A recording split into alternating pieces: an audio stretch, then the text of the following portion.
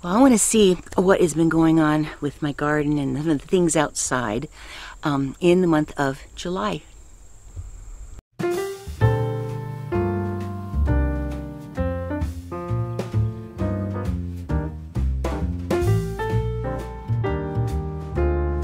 Here we go.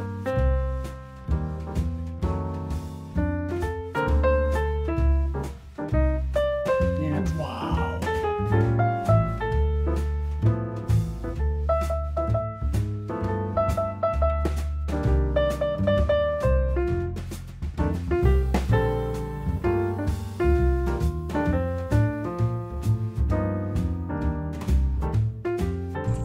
Hi everybody, this is Elizabeth with Live Simple, Live Free, and we're going to start out today's video just looking at the early part of the month. You'll notice that the construction project hasn't even started yet, and early on, and looking at some of the roses and just seeing how things are growing. And then later on, about part of the way through, I'll show you sort of the second half of this video where I came up with a very unexpectedly destructive little critter that got into my garden.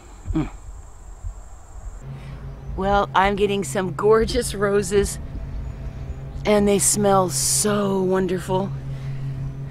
Just look at this all over. Yep, my Dolly Parton here was looking really bad, and we noticed that part of it looked like it was going to live. I'm still trying to figure out how to take the best care of it. I think the Dolly Parton part was grafted onto this rose bush, because now I'm getting a very different looking rose, but you know what? It's lovely and it smells good, and I'm just thrilled that it's alive. Just real quick walk here. Oh, they're beautiful. Right there. Woohoo! Right there. This one just had yellow rose. No, this is still pink, and they're going to be coming back up. I got to deadhead this thing. Oh, look at the rose hips. Isn't that cool? Good source of vitamin C. But anyway, these are going to be getting more pink, and then we've got the yellow. And see how beautiful this is? It's like tinged with pink and then yellow. And I got another one coming up here. This one's finally taking hold and really growing this year. So I'm thrilled. Here is the gorgeous cow that, of course, Barry made, this sculpture that we have, but it works perfectly for training like my cucumbers up. So we have very healthy cucumbers, and it's kind of all mixed in with this really nice tomato. It's an indeterminate tomato, and I'm making sure that the tomato doesn't get overwhelmed by the cucumber. But so far, they're coming right up the cow, and I think it's going to work really well.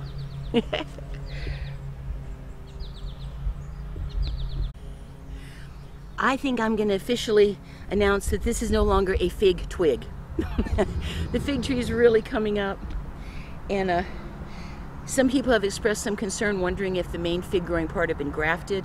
But you know what? This is coming up healthy. I'm going to give it a good chance, and just trust that I'll end up getting some nice figs off of this when it gets to be big.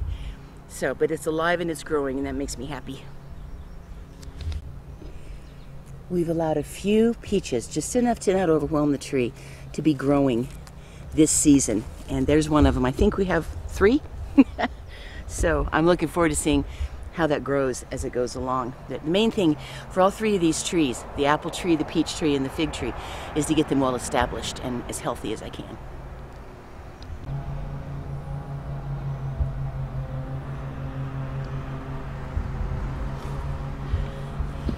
Well, we have pumpkins growing here, and squash, and some volunteer squash from last year, and then 4 pepper plants that are starting to get some peppers on them, here and here and here, and they're starting to do well. And Molly and I are really trying to keep an eye out for squash bugs, get rid of the eggs and the squash bugs, and we've been trying to stay ahead of them. And what do you do with squash bugs? Squash them? You squash them. And yeah, we just have to get them off of the plants. So, but this is just growing like crazy. These are pretty resistant to being eaten by deer and birds and stuff, so we can just keep this open now and let things sprawl.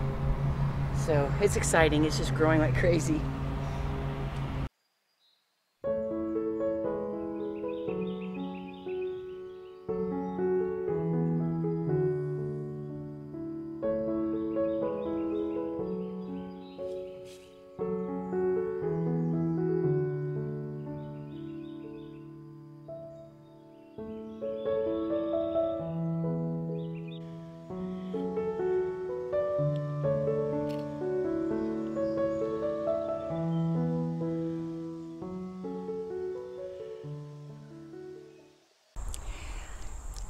So everything's been going just fine, and then I went out one day and I had just been picking zucchini and everything was great, and all the zucchini plants were dead. And before I could even turn around, all the squash plants were dying. And I talked to Molly about it as quickly as I could, and she did some investigating and found this little critter that actually kind of bores into the actual stem of the plant and begins to kill it really quickly. So I'll show you here our discussion about it and what we had to do to clear things out and what we did to try to treat whatever was left. So that has been a learning curve. I never dealt with something like this before. My brilliant daughter-in-law here, Molly, has done some research. We just, all of a sudden, from literally one day to the next, my zucchini were just dead, you know. And I had gotten some zucchini off of it, enjoyed it, taken some to Molly, but all of a sudden it was just, bleh. And so now we noticed that it's starting to happen in here. So Molly did some research, and can you explain, Molly, what you found out about what this is? It is squash vine borer, and they start out at the level of the soil, and they bore into the vine, just like their name suggests, and they destroy the plant from the inside. So it's not something that you can spray. Cooperative Extension suggests if you can catch it really early to inject BT into the vine, but we're so far beyond it. They've actually they're coming out of the fruit on the fruiting end, and so we're going to go ahead and bag and dispose of these so they don't drop into the soil and reinfest next year, or we'll have fewer next year perhaps, or not grow squash. So it seems to be only going after things that are squash. Yeah. Yeah, because it looks like the... And zucchini. Well, zucchini is a type of squash. Oh, okay. Yeah. Anything that's actually a squash.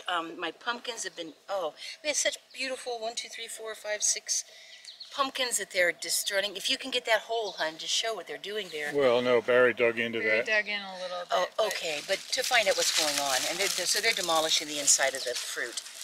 So, anyway. I guess you can get to that one. It's coming out.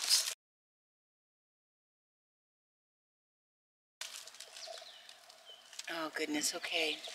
Well, we're going to clean all this out. Now, the peppers seem to be fine. They're not a squash. We'll just pull out around them. Yeah, we'll just keep the peppers growing. Open up the bag. Yeah, let me get a trash bag. Yeah. You want to show what the vines look like? This was such a shock to me. They start cracking open and they've got sawdust looking stuff that comes out of them. Now these stretch quite a bit, so we should be able to cram a lot in there. So the melons that were left in the other bed. I see one of them doesn't look so good, but... Oh, I gotta go check that. Because we have watermelon and we have cantaloupe over there. Now the sweet potatoes and the root vegetables and the cucumbers and the tomatoes are going gangbusters. So it's been, this garden this year has been like a girl with a curl in the middle of her forehead. What's doing good is very good, and what's doing bad is, oh man. What is wormy? Is horrid. Yeah, they just destroy it, right? I mean, they destroy it right at the very base. That's why I was so shocked that the zucchini were gone from like one day to the next. That's one of them. And we'll clean this dirt out the best we can. It's just I had none of these last year. Did they just suddenly decide to show up, or is there any chance? The eggs are laid by a bug that kind of looks like a moth. Okay. Or is related to a moth. Actually, it just looks like a bug. They're kind of red. Okay. And so we just ended up getting some laying here, because I didn't have any of this last year. Dirt. Okay, see what we can cram in. I'll get more bags. Okay. Here, I'll get another bag. That's a bit. Night crawlers. They got great night crawlers in there, which is great. Yeah, I felt like the dirt was healthy, you know. Oh, whoop. Well, my head. Let me get this out of the way.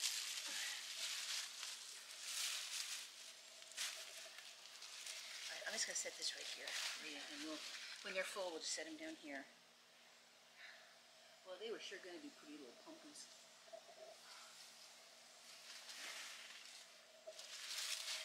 Oh man, it just destroys the whole foundation of the plant. All right, so we got everything cleaned out of this bed except for the peppers. They're doing fine. We got 4 pepper plants here. Molly just took a couple of the ones that are supposed to be picked green to see how they're doing. So at least my peppers are okay in here.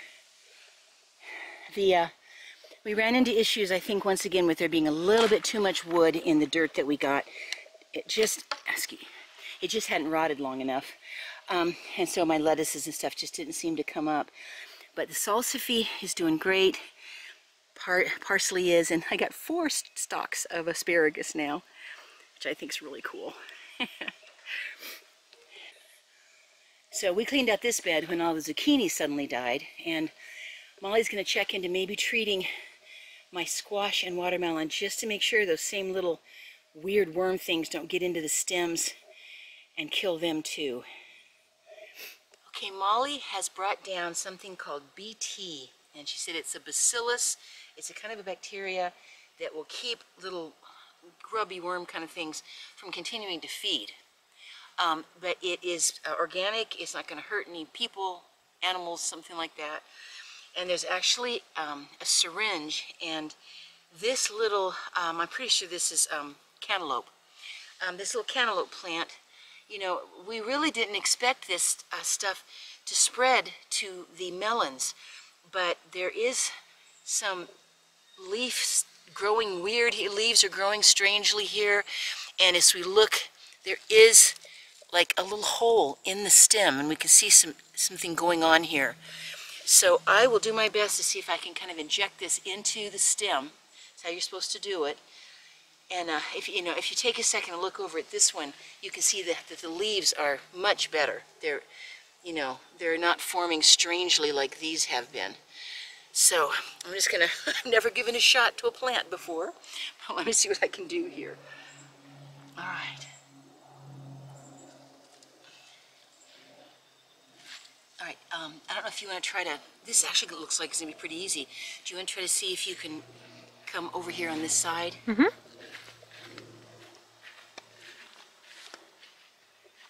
All right.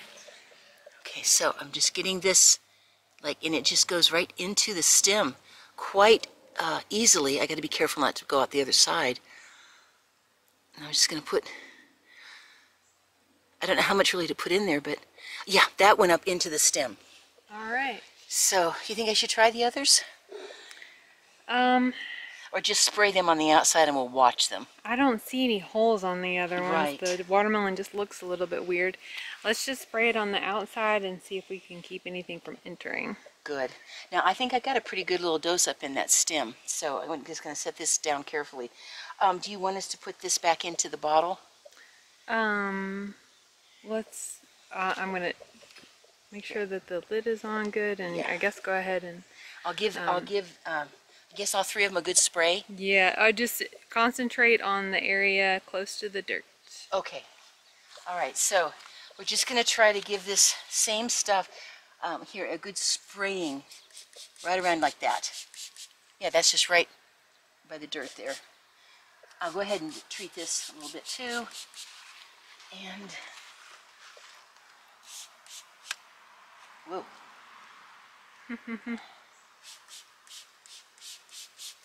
Okay. All right. Now, do you think it has gotten anything that has contaminated this?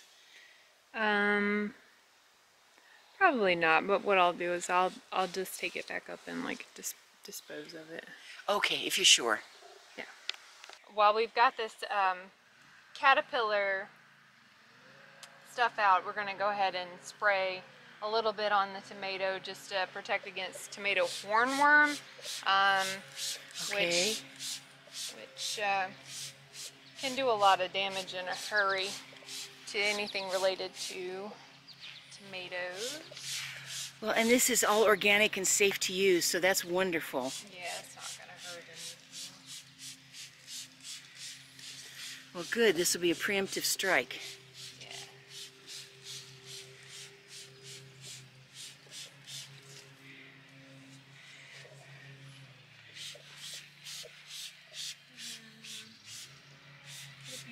notice any damage, we'll spray it again. Okay. So if we notice anything happening, we can give it another spray. Yeah, and the worms are really, they get huge. So they're easy to spot. So they're pretty easy to spot as long as you can see green on green. Right. Yeah, earlier today I was all excited that I had found a ripe tomato, but it was the red part of Lucy the cow here. And of course I have this lovely orange lawn ornament right here beside the tomatoes. Well, thanks, Molly. You're very welcome. All right. All right.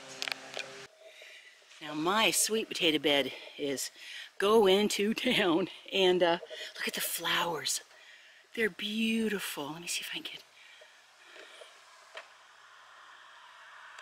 just beautiful flowers coming up here. And I've got, you know, carrots and beets and parsnips still growing. Aren't the flowers beautiful? But yeah, this bed is very, very happy. Another place that's doing really well is here at the cow, at my dancing cow. The cucumbers are climbing right up. We've got a bunch of tomatoes that are just getting bigger now, and we've been picking the cucumbers, and they're wonderful. So, yep, this is happy as a lark. So that's really good. Okay, we've had a couple pretty dry days. I'm going to give them a little bit to drink. Well, thanks for joining with me today. I'm just grateful for everything that is still growing well out there, and I'll try to get figured out, you know, what to do, whether we need to just skip the whole squash family for a year and see if the dirt there can be fallow or cleaned out from whatever those critters were. But I do have some really nice things growing, and I'm grateful for that.